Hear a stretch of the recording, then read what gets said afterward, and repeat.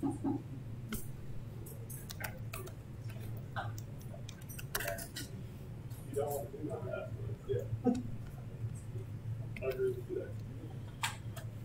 right.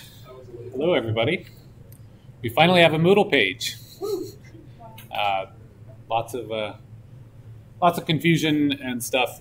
Turns out, well, first of all, I really wasn't added to the roster or anything until you got the email last week. Once I was added, apparently my Moodle section for what I thought was my other course ended up having both sections, and I'm really treating them as two different courses, but the system treated them as the same course, so then I had to stop that, break it apart, and redo it so that I could do my notes a little different for each of you. So once I was through that confusion, we now have a page. And so I'm going to take a couple minutes to show you a few of the resources and kind of show you the layout, what to expect for the page. New and improved little photos on the top. That's kind of fun. It's going to help me recognize at a glance which section is which. Okay, so our page here, if you go to the introduction section, we've got the syllabus. Should be the most current. I'll note if there's been changes, so you can see that there. I'm going to give you a formula and tables file here, and I actually have 3 files here, and I'll probably have to correct this, but essentially what I want to do is give you access to each of the formula and table sheets that you'll have on the exams. So there's one for the final exam, which is I think the one that was showing, for exam number 2, and for your first exam. And so I'm going to set that one. So I think that now it should show you what you'll have on exam number 1 if you were to click this link. And so we'll just take a quick look at that.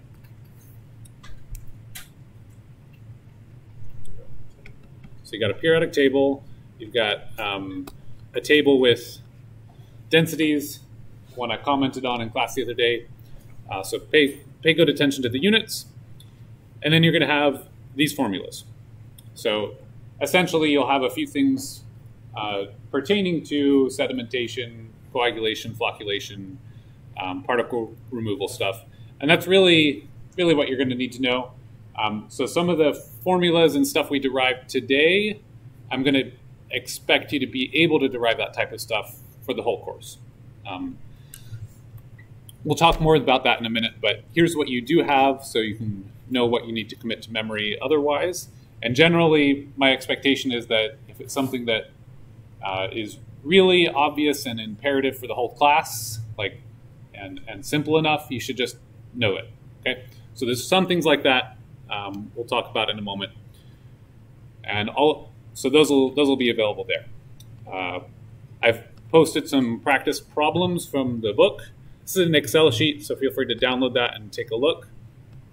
It essentially goes through chapter by chapter, topic by topic, different problems to look to if you wanted more practice.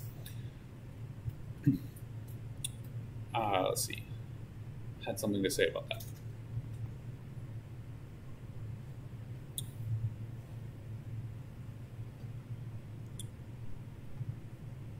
I feel like I had something else to say. I lost it. It'll come back up. So then I've got a part for assignments here. If I post any particularly outstanding reading, which I have done, we'll talk about this. I'd like you to read that.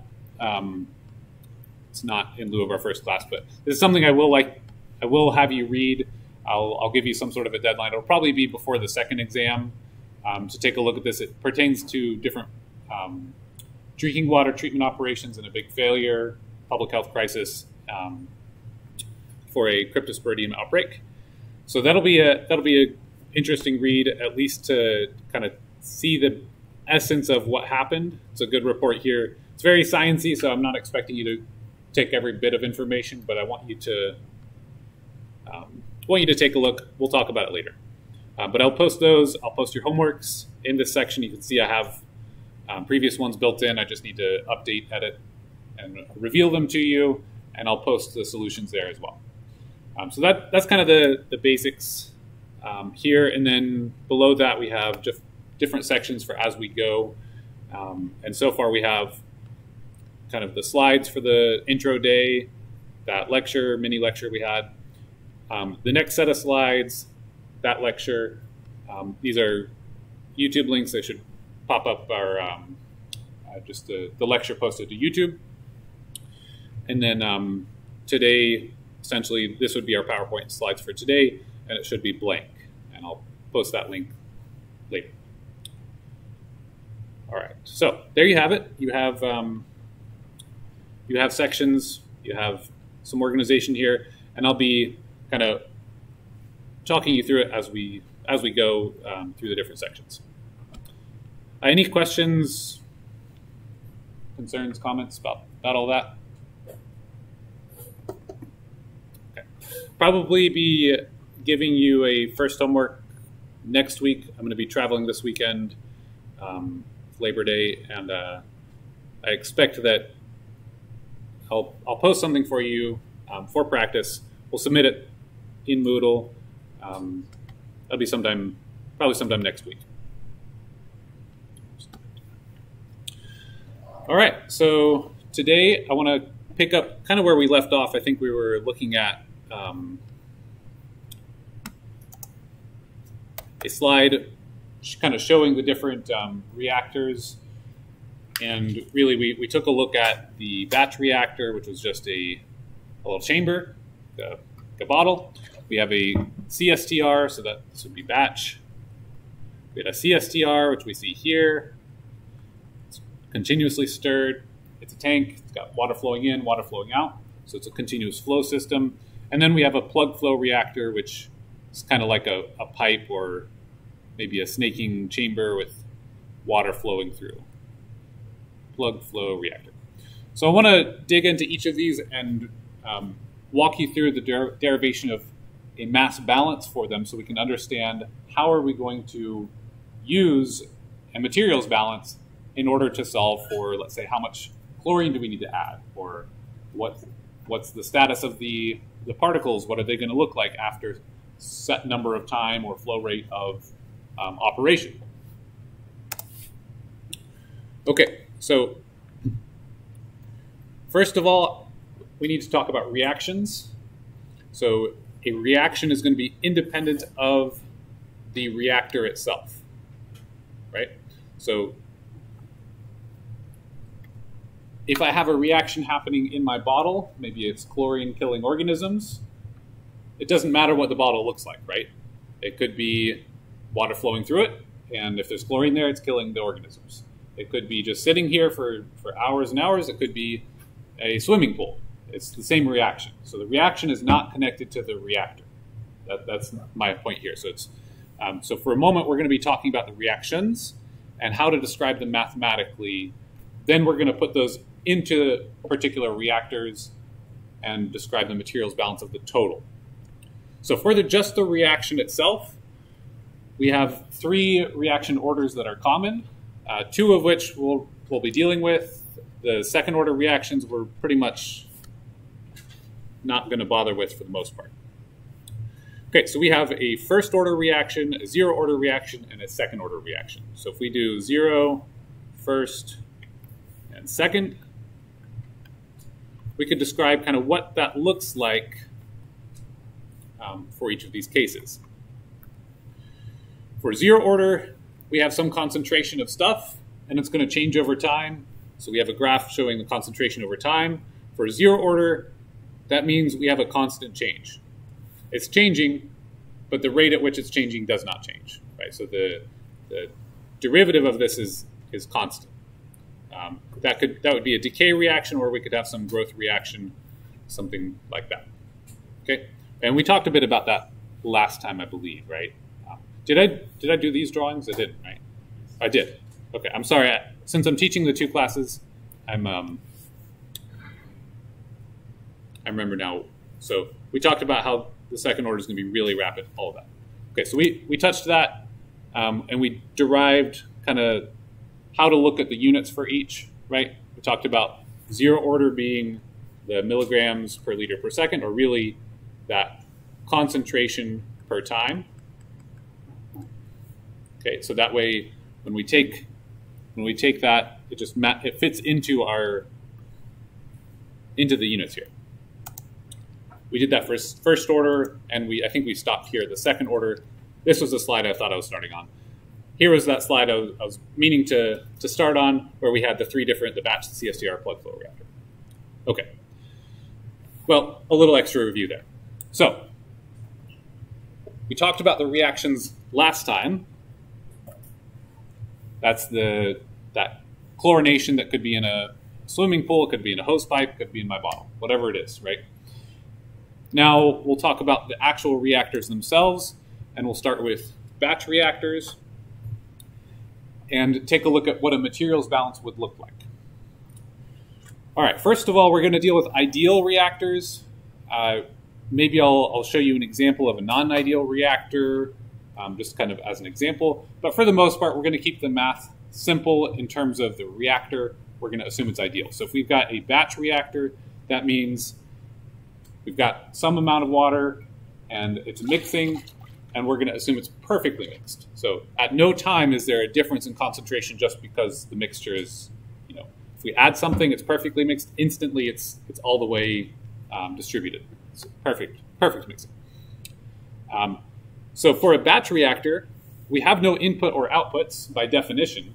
So for a batch reactor, the input goes to 0, the output goes to 0, and so our accumulation is whatever reaction is happening. So if there's no reaction, there's no accumulation, it's just boring. Nothing's happening.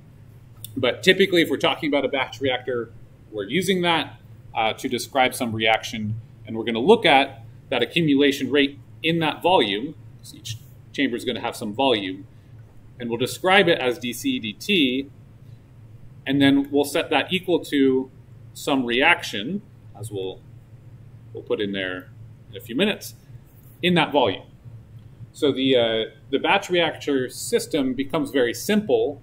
It's actually a very handy way to analyze chemical or biological reactions, or really any reactions, because it is so simple. That's all you have to deal with is you've got that volume, and the volume actually cancels out. When what you're left with is the change in concentration with change in time is all based on whatever reaction term you have there. So those different reaction terms we talked about last time will go straight into here based on the 0 order, first order, whatever. That's all it is. So we'll derive a couple examples in a minute. For a CSTR, we have similarly some batch-looking system, except we have a flow going in and a flow going out. So we have an input and an output. So this time, and let me just add one more thing to the batch. Essentially, if there's a reaction, the accumulation is never 0. So by definition, that means that we're not at steady state if there's a reaction.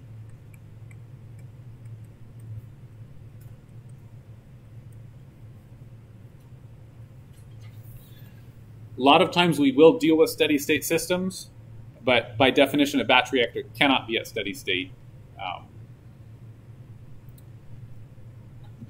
if we've got a reaction. Okay, so for a CSTR, if we're at steady state, we can set the accumulation to 0.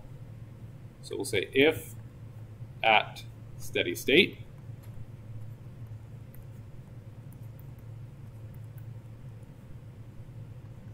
this accumulation is 0, and that will simplify our system.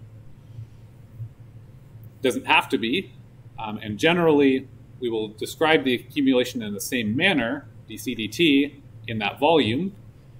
Might be 0, might not be, but it's going to be equal to the inputs minus the outputs plus whatever reactions are happening. So typically we'll describe inputs as Q for flow rate, C for some concentration, or maybe we'll use N if we're counting the number of something. This would be the initial concentration, so C naught, and have some sort of out with Q and C. So here we would have Q, C coming in, minus Q, C going out, plus in that volume whatever reaction terms we have. Okay. One thing to note here is in a perfectly mixed system, because we have an ideal reactor, anytime our C enters the chamber, it is perfectly mixed, and immediately the concentration drops. So if we're tracking the concentration as a function of like distance, it's going through the pipe. Suddenly it hits the reactor. The concentration, if we're removing stuff with a reaction, it's going to drop immediately. And then whatever the concentration is inside of here, because it's perfectly mixed, is the same concentration that's going out, because of the definition of a perfectly mixed reactor. Now, maybe we have a reaction in there that's constantly destroying this concentration. That's giving us a drop, but it should be doing it at the same amount over time if we're at steady state. And so we just have a drop. It's an immediate drop. It's kind of convenient. And again, that does assume that it's perfectly mixed, so there's no short circuiting of some of this concentration just goes straight to the exit. So you could imagine designing a very, very poorly designed reactor where you have like a little hose pipe coming in the top and a hose pipe leaving the top, and not very good mixing. All that water on the bottom is never going to go anywhere. It's just going to sit there stagnant, and you just have water short-circuiting through the top and out the top, right? So that would be a non-ideal system, and we're assuming that's not happening.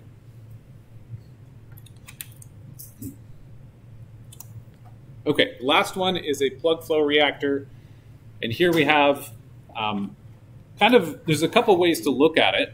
The simplest would be to think of it as a tiny little chunk of liquid is going to act like a batch reactor. It's going to flow through the entire system. So did I give you the analogy of a hose pipe last time, like a garden hose? Okay, probably didn't. So a good way to think of a plug flow reactor is if you've ever taken like a garden hose in your yard or something, and you turn it on and there's hot water because it's been sitting in the sun. And then if you wanted to use it, let's say, I don't know, to refresh, let's say you wanted to drink out of it as a kid. So you're not gonna drink it while it's hot. So you have to wait and wait and wait until it pushes out all that water, and then you get like the cooler tap water from inside or from underground or wherever. Well, really, that's acting like a plug flow reactor, because that slug of water that comes out first has just been sitting in there, has not been mixing with what's at the start. So the deal of a plug flow reactor is there's no mixing between plugs. Okay, it's just mixed within that plug, but it's not mixing with what's at the end of the pipe. And so the warm hose pipe is a good example, because it's like immediately, as soon as you reach the water, it's cooler, and finally now it's ready. So that's the deal with a plug flow reactor. We assume that there's just this infinitely small little batch reactor that's just flowing along on a conveyor belt, and then when it reaches the end, it pours out of the reactor. So at the start, we have that's time 0, and it's going to spend some amount of time in the reactor. We would call that, and this drawing calls it tau. Our book is going to call it theta, and that's our hydraulic retention time.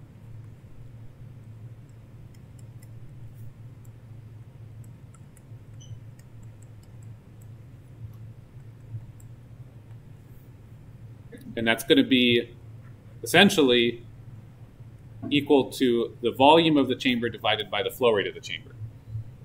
Okay, so that's one of those common equations that I expect you to have in memory for the class. Okay, it's the amount of time water is going to spend there depends on how quickly it's flowing through it and how big the chamber is. With those two pieces of information, you should be able to derive it just based on the units, because you have to have time, and that has to be some function of the volume and the flow rate. If you can just commit that to memory, then you'll notice that the only arrangement that can make sense is, let's say you have cubic meters. It would be cubic meters divided by cubic meters per, let's say, second. So that ends up giving you just seconds. The cubic meters will cancel. So theta is V over Q. And I'm just reminded now, because the theta is what our book uses, and I'm reminded that I learned last week that there is an electronic copy of the international version of our book. I don't know how to access it. I just know that I've seen it. Somebody told me about it. So I can't share with you the details of like how to get it. And I don't think it would be ethical for me to like give you the copy that somebody showed me, but it's out there. So take a look. I can't promise it matches the page numbers or the example numbers or any of that, but feel free to take a look for that. Okay, so but back to the reactor, and that's by the way what I was trying to think of earlier. I was going to say came back. Okay, so back to the reactor though. This is a pretty convenient reactor because we can do the batch style kinetics while having a continuous flow. And we can even do it in steady state in terms of the reactor itself, because the reactor itself could have a constant process, the same amount going in, the same amount going out, the same change in concentration inside, even if that little plug does not have steady state. Okay? So when we think of it, the math is going to work out the same as a batch reactor that's just staying active for some amount of time equal to theta. So we're going to derive the math for batch reactors and then derive the math for CSTRs to incorporate an equation into the mass balance and kind of explore that a little bit. But for the plug flow reactors, we just leave it as sort of mass balance of a batch reactor, except we substitute in the hydraulic retention time instead of just how much time did I leave it sitting here on my desk, right? That's the difference. Does that make sense? Okay, so just a quick elaboration on that hydraulic detention time and a little link we can take a look at. So our hydraulic detention time, I said it, theta is V over Q. That's going to be volume per flow rate. And I'm going to pull up this as well.